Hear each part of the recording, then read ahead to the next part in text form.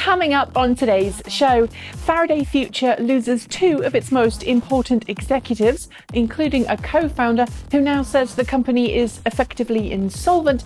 Tesla finally makes its parts catalogue available for members of the public to view, and how you could own your very own miniature Starman Tesla or read about the adventures of Starman in a comic.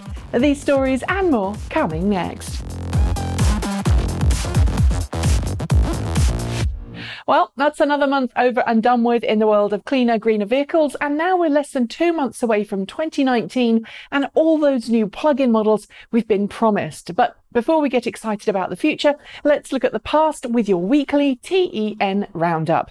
Faraday Future co-founder Nick Sampson, whose previous employers have included Jaguar Land Rover, Lotus and Tesla, has called it a day at the Chinese-backed automaker. In a letter that was leaked to the press, Sampson said the company was effectively insolvent and he couldn't continue at the company, knowing the impact its recent employee furloughing was having on their families and the community. Sampson's resignation makes him the second of 3 co-founders to hand in the resignation notice, and came the day after former EV1 chief engineer Peter Savigan, who was also senior VP of product and technology development at the company, walked out. It seems there's very little future left for Faraday Future. After years of resisting calls by owners and enthusiasts to make it easier for third parties to service and repair its cars, Tesla has finally published Model S, Model X and Model 3 vehicle parts catalogues online. Anyone can now browse the database and obtain part numbers for replacement parts. But while this is a fantastic win for right-to-repair enthusiasts, it's only a partial win. Not all of the parts will be readily available to DIY repairers, with some only available to order if you're an authorised repair centre. Back in June this year, Ford and Volkswagen announced that they would be working together in the future on commercial vehicle technology, pooling resources with a view to developing shared platforms. But now it appears that the two automakers might be going to do the same thing with EVs, with Ford's CFO Frank Witter calling a potential partnership on electric vehicles theoretically possible. Although Ford and Volkswagen have both promised us brand new plug-in vehicles in the near future, neither have really got much to show for it, so a partnership could certainly help make up for that relative lack of plug-in models so far. Tesla is promising we'll see a new update to its advanced Autopilot system in around 6 weeks, adding a new, more advanced Smart Summon feature that will make it possible for owners to literally summon their cars to meet them when they happen to be parked in a parking lot, and, according to Elon Musk, drive it like a big remote-controlled car if the car is in sight. The next generation of Tesla's Summon feature, due next year, will also be able to find parking spots and follow instructional signs like speed limits. Already, one Model X owner is using Summon to shuffle his car between parking spots from his office to avoid parking tickets. It's cute, but please don't do it on the public highway. Volvo and Baidu might seem like unlikely bedfellows, but the two companies have announced a big partnership this week that will see them work together to develop fully autonomous EVs. Volvo, of course, already has extensive experience in autonomous vehicle development, and while you might think of Baidu as a Chinese internet company, it too has been working on developing its own self-driving cars for some time. The end goal? Producing level 4 autonomous vehicles that can be used for car sharing and taxi services.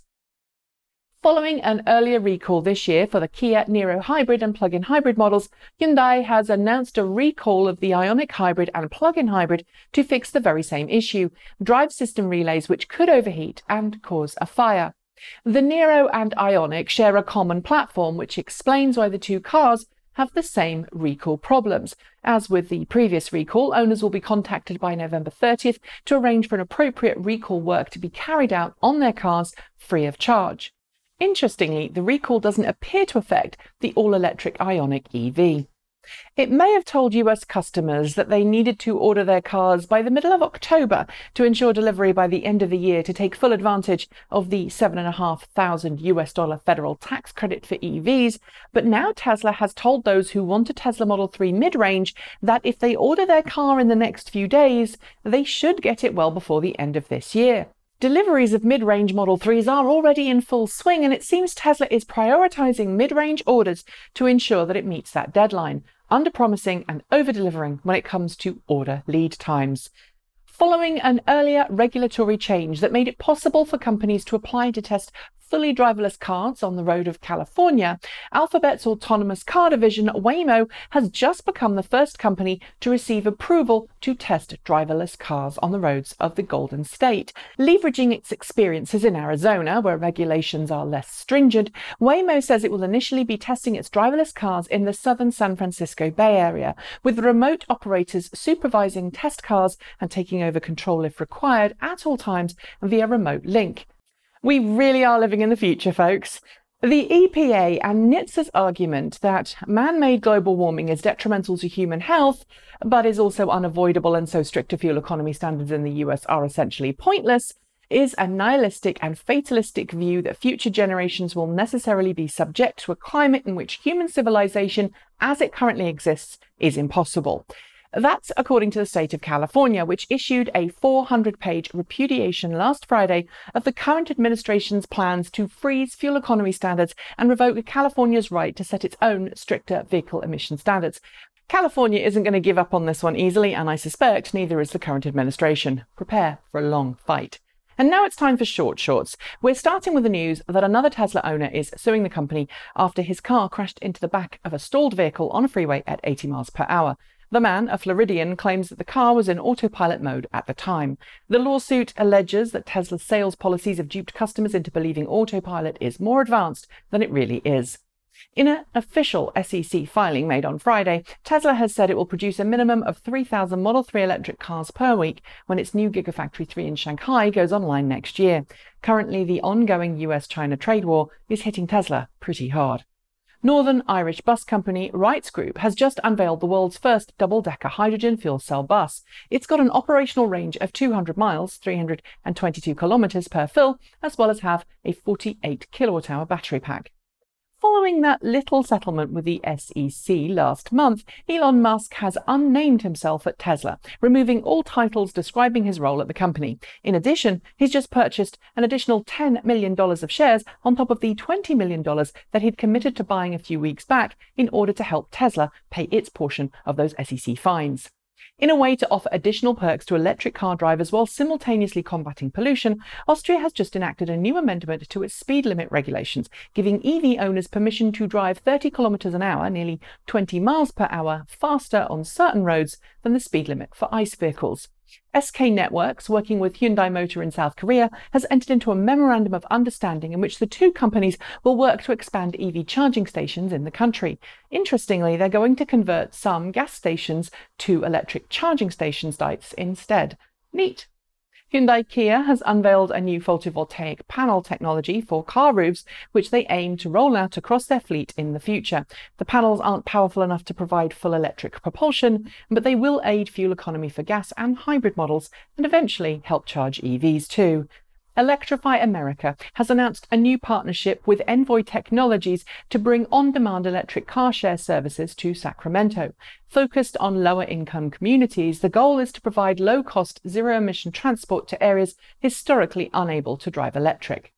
Elon Musk sat down with Recode's Kara Swisher this week for the Recode Decode podcast, and during it, he discussed a lot of different things, including his fans on Twitter, dying on Mars, and the Tesla pickup that he says will look like it's out of Blade Runner. I'll link to the episode in the show notes below.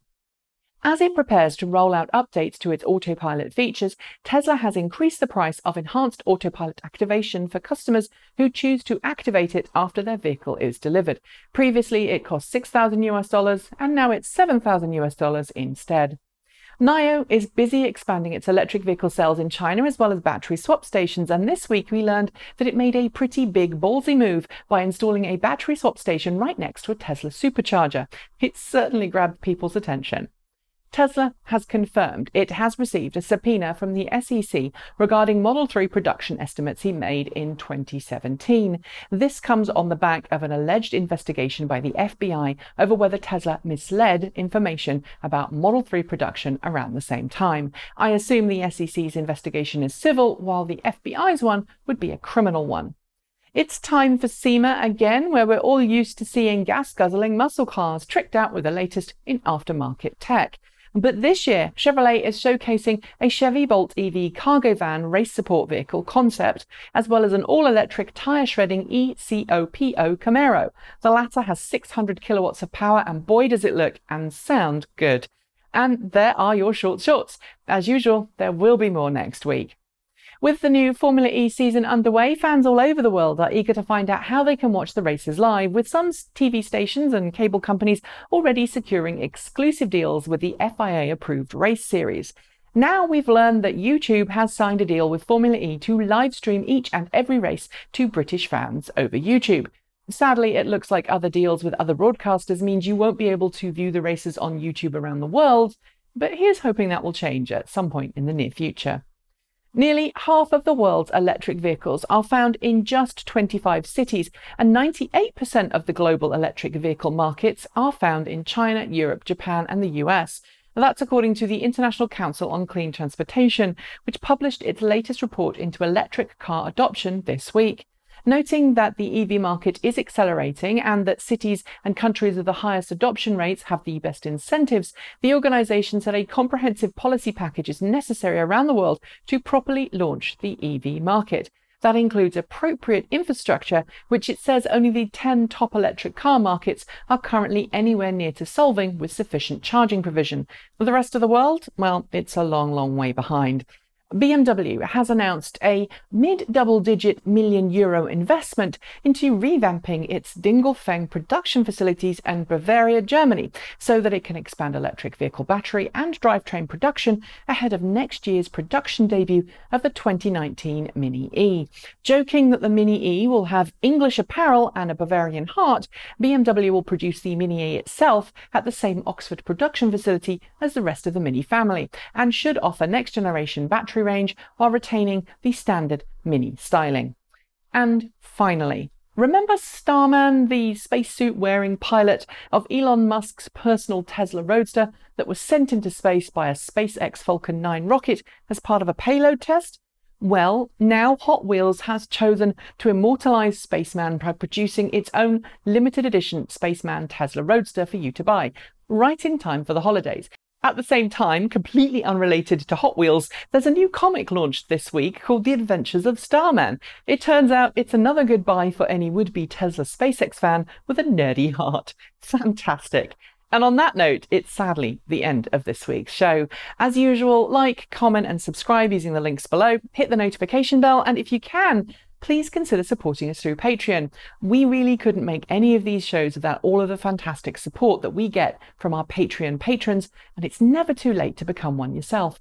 I will be back next week for another show, but because I'm out of town from Thursday onwards, I'll be recording this show super early, so you will have to forgive me if I miss any breaking stories that happen on Thursday or Friday next week. I'll cover them in the next episode. I've also got some great content lined up while I'm away, so I hope you'll all keep watching the channel. Before I go, I'd also like to remind those of you who are in the US to get out to your voting station or fill out your absentee ballot by Tuesday and make your mark in the election, if you can vote, that is. Honestly, I don't really mind who you vote for. I know who I'd vote for, but while voting is optional and you're perfectly at liberty to exercise your right not to vote, doing so means you're giving someone else permission to curtail other people's rights. Voting means, even if you don't like politics, you've had your say. Enough said. Okay, that really is it. Thanks for joining me, and as always, don't forget to be better, smarter, and kinder. Keep evolving.